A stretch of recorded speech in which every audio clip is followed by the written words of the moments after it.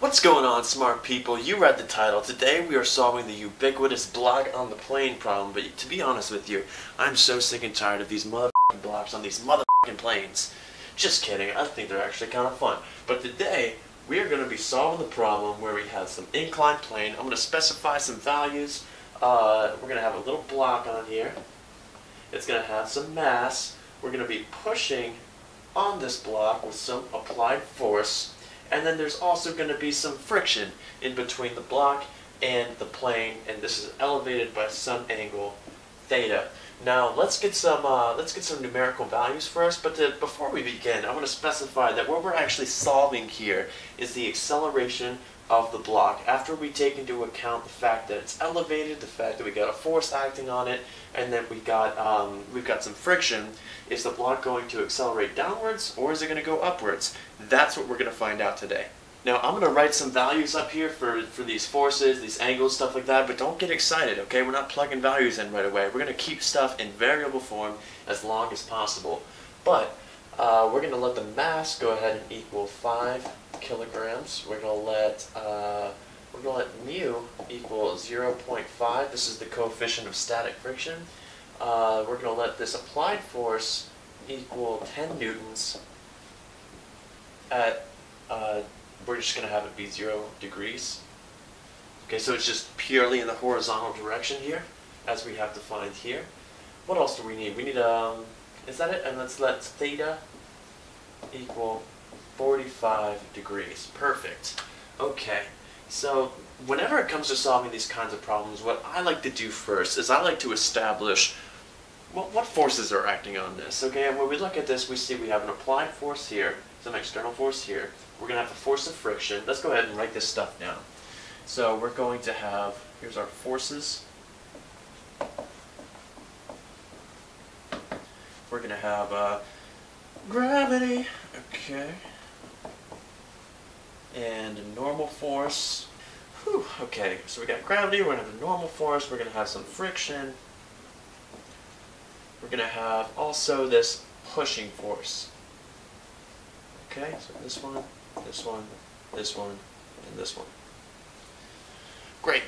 Now, what I like to do, right now, we can impose, if we wanted to, some XY coordinate system, X going in this direction, Y going in this direction, but that's messy. So, what we're going to be considering instead is the force in the parallel direction and force in the perpendicular direction. And what I mean by that is parallel to the direction that the block is going to be sliding and perpendicular to where this block will be sliding. So mathematically, you can think of this as taking our XY coordinate system and rotating it to some X prime, Y prime. So there's actually an equation for changing coordinate systems for coordinate transformations that are under rotation. But we're not going to get into that here. Just know that we're actually going to be considering this as our coordinate system. Now, instead of calling it X prime, Y prime, I'm just going to leave it as we're going to be interested in parallel and perpendicular. Okay, so that's parallel, that's perpendicular. And what I want to do first is I want to establish what all of these component forces are in this parallel and in this perpendicular direction. So the first one, let's talk about gravity. So I'm going to have a comma with a G to specify that we're talking about gravity in the parallel direction and gravity in the perpendicular direction.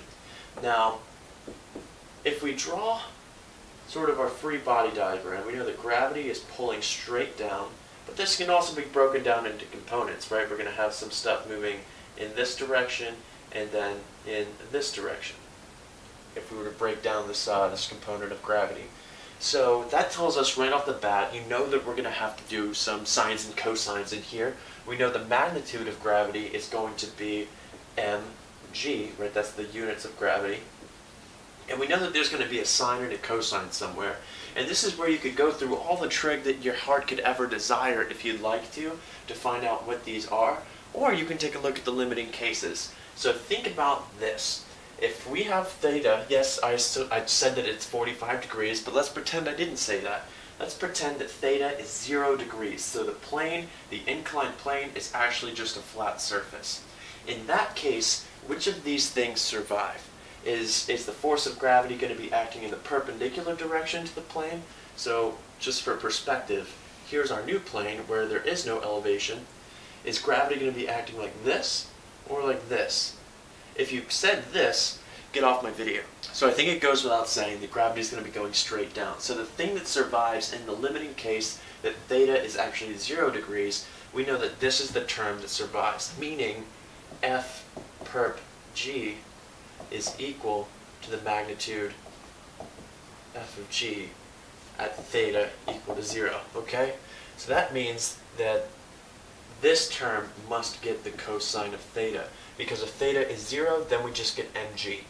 And if that tells us that this must be the sine, because if sine of theta, so theta is 0, this term goes to 0.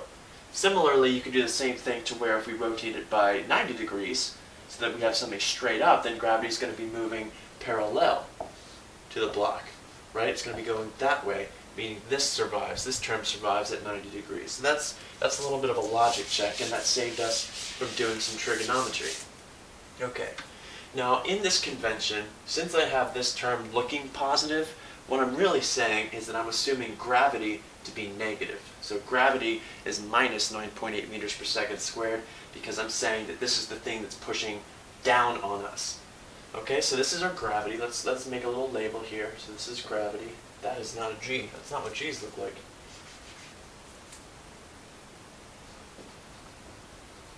Gravity.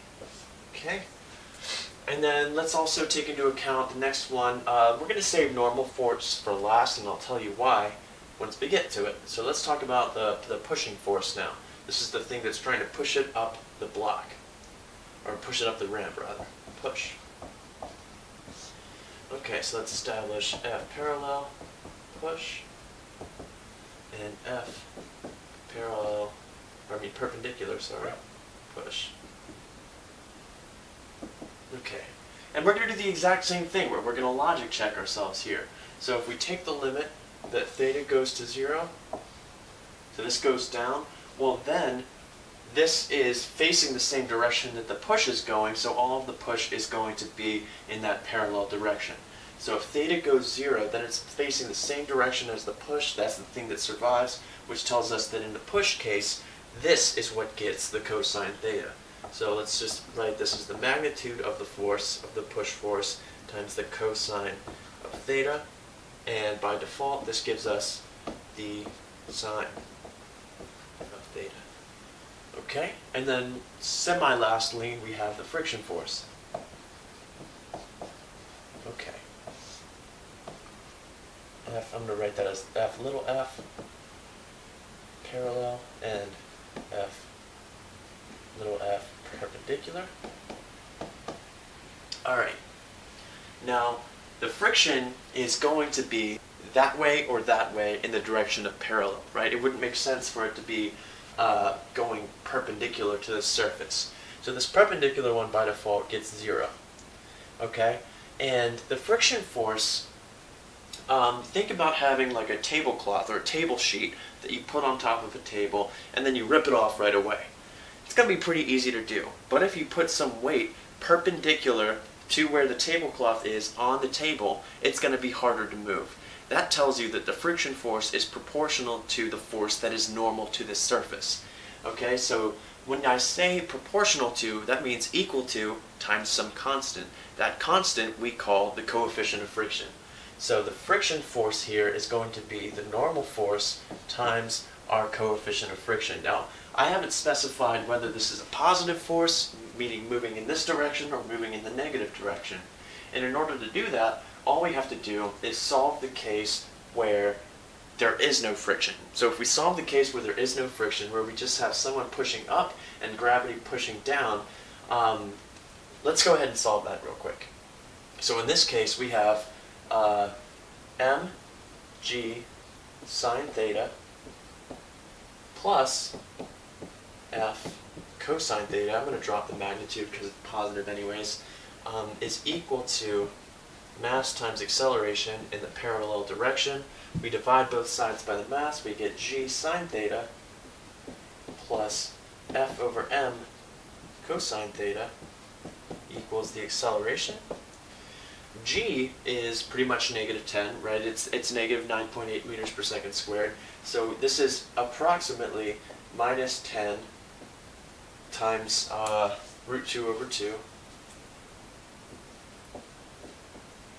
plus, so we've got f over m, which is 10 over 5, so that is just going to be 2 root 2 over 2 equals the acceleration. So by looking at this, we can see that the negative term dominates, meaning the acceleration is going to be negative. So if we neglect any kind of friction, this thing is falling down. And friction opposes the motion that it would otherwise be traveling in. And since we're calling this positive here, or sorry, well, since g is negative, which makes this whole thing negative. And what that tells us is that the friction is going to be working in the opposite direction, saying this is positive. Okay, so that's a long-winded way of saying that's why this term here we're not calling negative mu n. For more intuition as to why, so let's logic check to make sure that this makes sense. What this is saying is that if we have the block resting on here, block resting on the surface, we require 0 friction in order for it to stay there. Likewise, if we have something that is parallel, if we rotate this by like 90 degrees or so, we need exactly infinite amount of friction in order for it to stay like this. Great. Okay, now we're ready to talk about the normal force. So the normal force is the thing that is opposing this thing, this block, going through the floor. So since we have our little block here, we have our force of gravity. So let's say this is our normal force, and then we've got our pushing force, and we've got our, what else do we got? Force of gravity. Okay. The normal force is going to be the difference between these two forces here. We've got something pulling us down and something pushing us up. If we took gravity to be positive and also left this positive, then it would be the sum of these two things. But since this is negative and this is positive, it's going to be the difference between the two forces.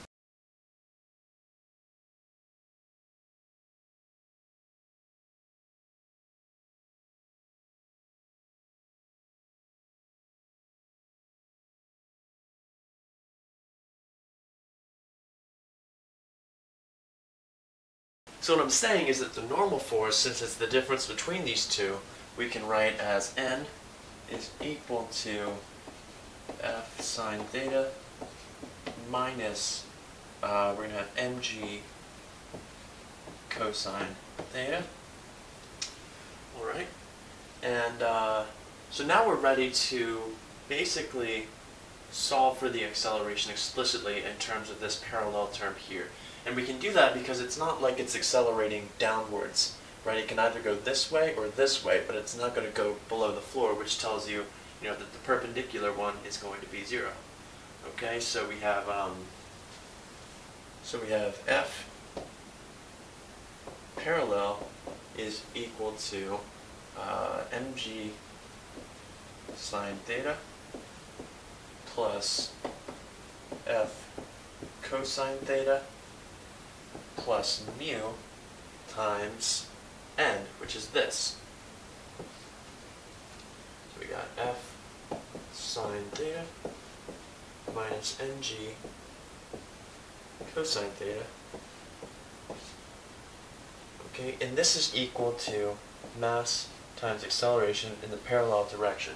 We could do this again for the perpendicular direction, but it really is just the sum of these forces plus the normal force.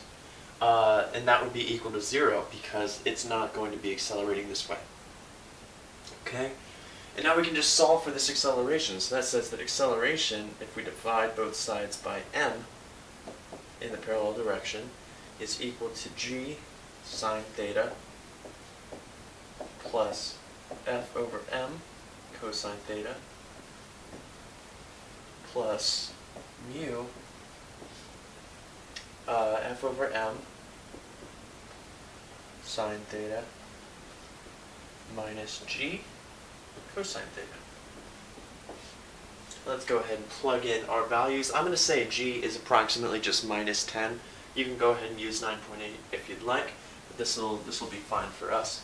So this is going to be minus 10 root 2 over 2, because sine of 45 degrees is root 2 over 2, g is minus 10, plus 2 root 2 over 2, cosine is the same, plus 1/2 times f over m, which is going to be 2 root 2 over 2, minus 10, so minus 10 root 2 over 2. These minuses are going to cancel, so that's going to give us a plus. Okay. It looks like I'm running out of space down there, so I'm going to continue this up here. Minus 10 root 2 over 2 plus 2 root 2 over 2 is going to be minus 8 root 2 over 2 plus 1/2. 2 root 2 over 2 plus 10 root 2 over 2 is going to be 12 root 2 over 2, which is equal to minus 8 root 2 over 2. I hate numbers. That's 6 root 2. So that's 6 root 2 over 2. That's plus.